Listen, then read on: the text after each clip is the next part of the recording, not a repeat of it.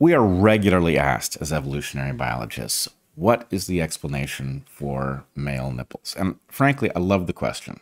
I will just say that I, as a female evolutionary biologist, have been asked that question probably less than 5 times. And you have been asked that question a lot, in part because you say that you think about it and you have an idea and all this. But I do believe that this is more likely to be a question asked of a man with nipples. It's liable to be asked a lot of a man without nipples, but they don't exist. So we can't test that hypothesis. It exists as a pure thought experiment. That is not the alternative hypothesis, and you know it. I do. All right, but let's just say many, in fact, I think all evolutionary biologists have pondered this question at some point, and it's a wonderful one, which intersects very well with a concept. I don't want to drag people too deep into the weeds, but yes, you do.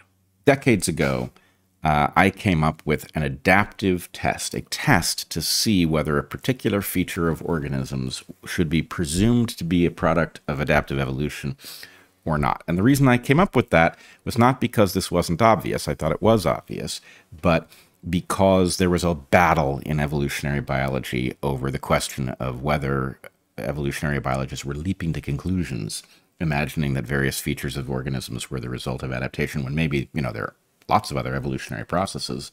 Could it perhaps be the result of drift or whatever? So anyway, I came up with a test to free myself from that stupid question, which disrupts everything if you let it get away from you. And the test, basically... Can you just make a lot of arm gestures while you describe it? You want me to do a lot of arm waving? I think you should.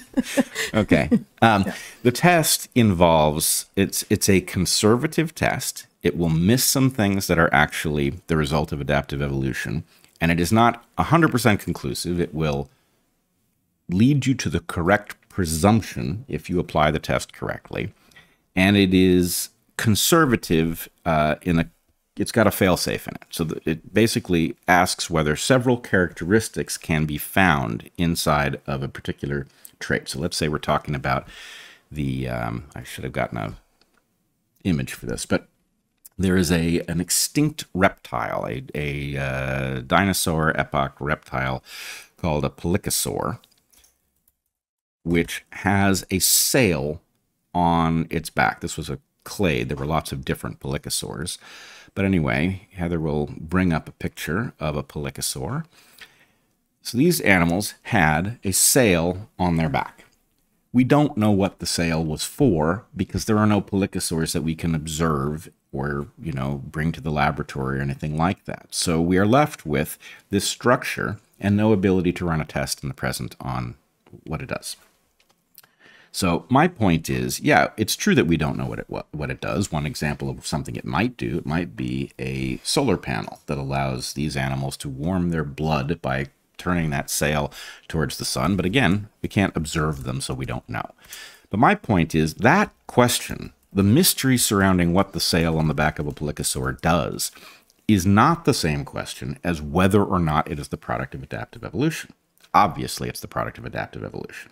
And the test to show that this is the correct presumption is, does it involve high levels of complexity?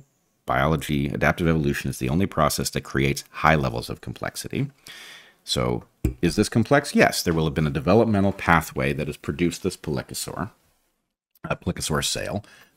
It has a structure, it has bones, it has skin, all of these things that we can still detect in the fossils. So it has complexity. It has an expense. It's made out of materials, right? Materials that could be redirected, materials and energy that could be redirected to something else that would enhance the fitness of the creature. And it persists over evolutionary time, right? Complex, it has an expense, and it persists over evolutionary time. And my point is, if it were not producing a benefit to that organism that exceeds that cost, then over evolutionary time, it would be eliminated, right? And we wouldn't see it. Instead, what we saw is a whole clade of organisms, different species that had these things, which says that some organism that had less of one was not out competing those that had more of them. All right. So here's the reason that I like this nipple question. The nipple question passes, the male nipple question, passes the adaptive test, right? It's not hugely expensive, but it is an expense. Nipples are made out of material. That material does not have an obvious benefit in males, but there's a complexity to it. That material and energy that goes into producing a male nipple could be redirected into other fitness-enhancing behaviors or structures. And so what the hell is going on? Given that male nipples are not useful in the feeding of offspring, why would selection not have economized these things out of existence long ago? Now, here's the hypothesis, which I have come to believe very strongly is likely to be true, but needs a test. The hypothesis is that if you have a mechanism, if you built into human beings, or to any mammal, if you built in a mechanism, any therian, that would remove nipples when the male physiology program had been triggered. Anytime something was going to be a male, you economized away the nipples. Then what you've got is a mechanism that turns nipples off. Once you've got a mechanism that turns nipples off, A, it can go wrong. Occasionally, a female who is otherwise reproductively capable will lack nipples, and her children will presumably starve. And B, it creates a target for some, let's say, plant that you're eating to disrupt if it sees you as a parasite and is looking to reduce the level of parasitism. Can it disrupt that pathway now that that pathway exists? So the hypothesis is that the pathway is so dangerous, where milk production is essential to the raising of offspring, that selection has built in a resistance to economizing it away, so that no female is born without nipples, and therefore those offspring don't starve for the lack of the ability to feed them early in childhood. Now, again, this is a hypothesis. It has not survived a test so far as I am aware. I will say a valid scientific hypothesis requires a test. It at least needs to be testable in principle, hopefully in practice, but at least in principle to be a valid hypothesis, something like, let's say, string theory, which doesn't provide a mechanism for testing it, not only is it not a theory, it's not even a hypothesis, right? It becomes a hypothesis at which it makes a test. So in this case, there may be better tests. I may come up with something more elegant and easier to accomplish, but I would say the correct test that I spot is, if it is true that selection has actively protected nipples from being removed in males because of the danger that it would pose in females to have such a pathway, then we will find that there is a protective mechanism. In other words, the degree to which different genes are exposed to experimentation, evolutionary experimentation,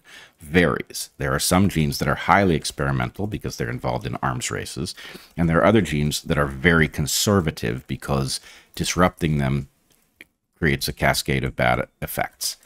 I would argue that we will find that the genes involved in the production of nipples have been given that protective characteristic that prevents experimentation with their elimination developmentally, and that is why we see them, right? And in fact, that would be the adaptive feature, right? The nipples would be a manifestation of that adaptation, which has moved nipples out of the experimental category into a highly conserved category of the genome.